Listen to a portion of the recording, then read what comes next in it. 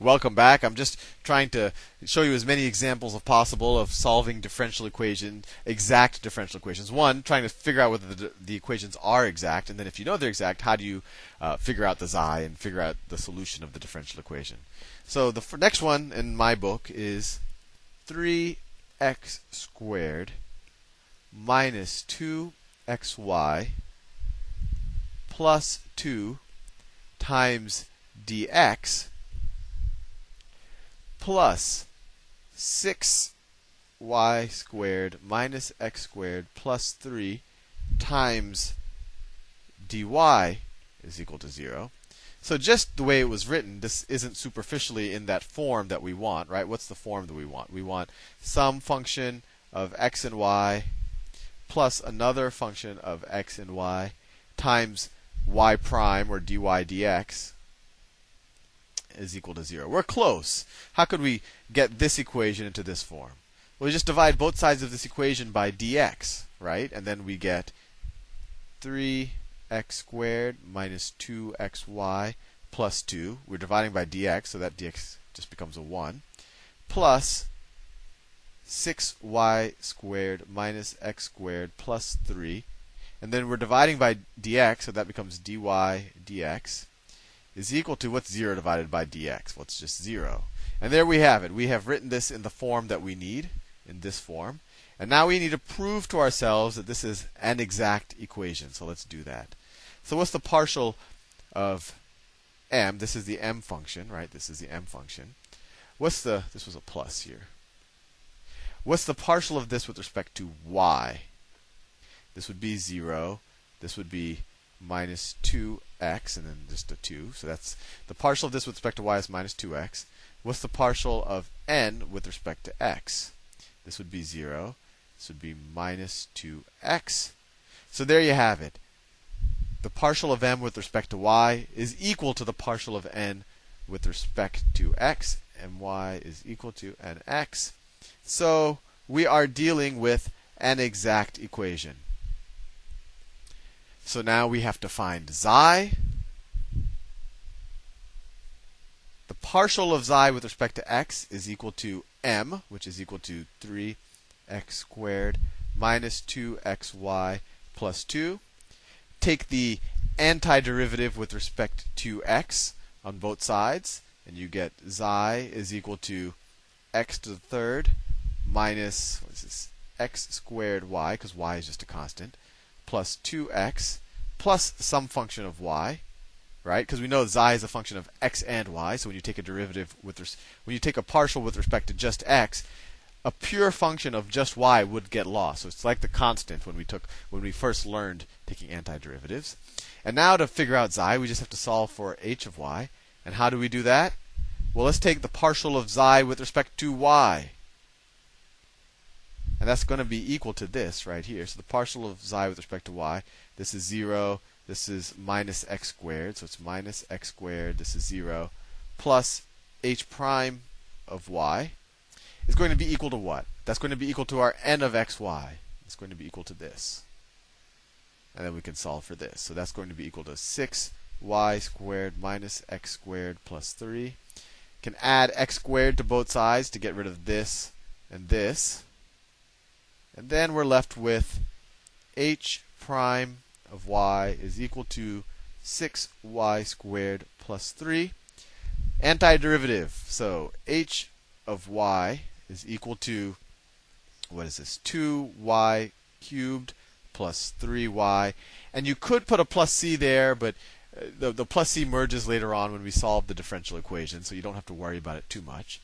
So what is our function xi? I'll write it in a new color. Our function xi as a function of x and y is equal to x to the third minus x squared y plus 2x plus h of y, which we just solved for. So h of y is plus 2y to the third plus 3y. And then there could be a plus c there, but you'll see that it doesn't matter much. Now, actually, I want to do something a little bit different. I'm not just going to chug through the problem. I want to kind of go back to the intuition, because I don't want this to be completely mechanical. Let me just show you what the derivative, using what we knew before you even learned anything about, the partial derivative chain rule. What is the derivative of xi with respect to x? What is the derivative of xi with respect to x? Here we just use our implicit differentiation skills.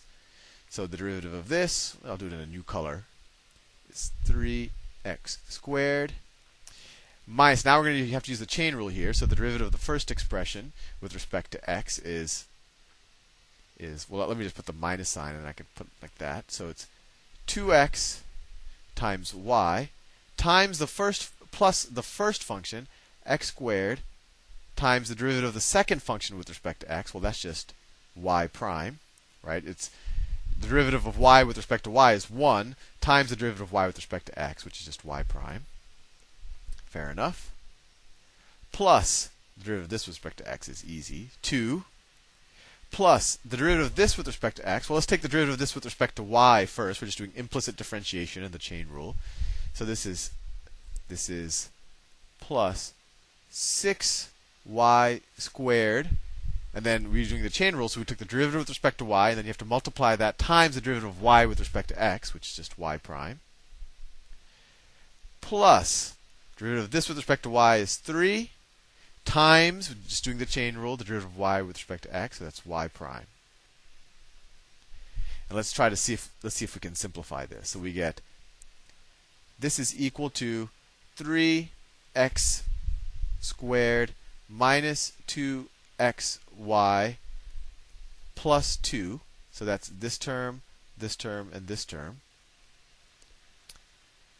Plus, let's take all the y, let's just put the y prime outside.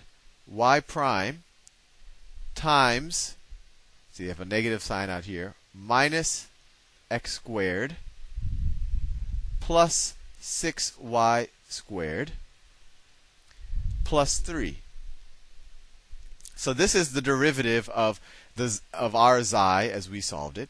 And notice, look at this closely, and notice that is the same, hopefully it's the same, as our original problem. What was our original problem that we started working with? The original problem was 3x squared minus 2xy plus 2 plus 6y squared minus x squared plus 3 times y prime is equal to 0. So this was our original problem. And notice that the derivative of xi with respect to x, just using implicit differentiation, is exactly this. So hopefully this gives you a little intuition of why we can just rewrite this equation as the derivative with respect to x of xi, which is a function of x and y, is equal to 0. Because this is the derivative of xi with respect to x. I wrote it out here. It's the same thing. It's right here. Right? So that equals 0. So if we take the antiderivative of both sides, we know that the solution of this differential equation is that xi of x and y is equal to c is the solution. And we know what xi is, so we just set that equal to c, and we have a solution to the differential equation, all this defined implicitly. So the solution, you don't have to do this every time. This step right here, you wouldn't have to do if you were taking a test unless the teacher explicitly asked for it. I just wanted to kind of make sure that you know what you're doing, that you're not just doing things completely mechanically, that you really see that the derivative of xi really does give you, like we solved for xi, and I just want to show you that the derivative of xi with respect to x, just using implicit differentiation and our standard chain rule, actually gives you the left-hand side of the differential equation, which was our original problem. And then that's how we know that the derivative of xi with respect to x is equal to 0, because our original differential equation was equal to 0. You take the antiderivative of both sides of this, you get the derivative, you get xi is equal to c, is the solution of the differential equation. Or if you wanted to write it out, xi is this thing. Our solution to the differential equation is x to the third minus x squared y plus 2x plus 2y to the third plus 3y is equal to c, is an implicitly defined solution of our original differential equation. Anyway, I've run out of time again. I will see you in the next video.